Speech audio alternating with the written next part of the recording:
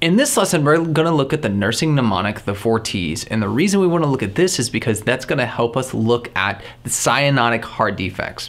Now, cyanotic heart defects are a group of congenital heart defects that usually result in deoxygenated blood bypassing the lungs and going systemically into the circulation. So let's look at the 4 T's.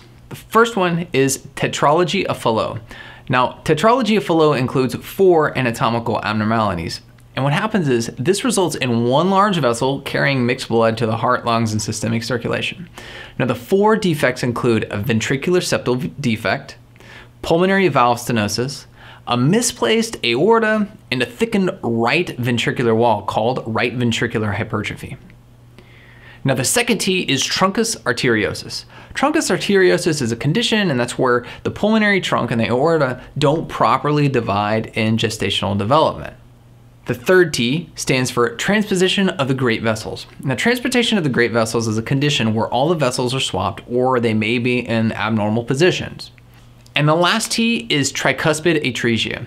Tricuspid atresia is a condition, and what happens is there's no tricuspid valve, and that leads to an undersized or absent right ventricle. Subscribe and click the little bell so you can be notified when our next nursing mnemonics video comes out. Click the little box below for your free cheat sheet. And did you know we have a free nursing mnemonics course? Click the link in the description below and you can take that course for free. Happy nursing.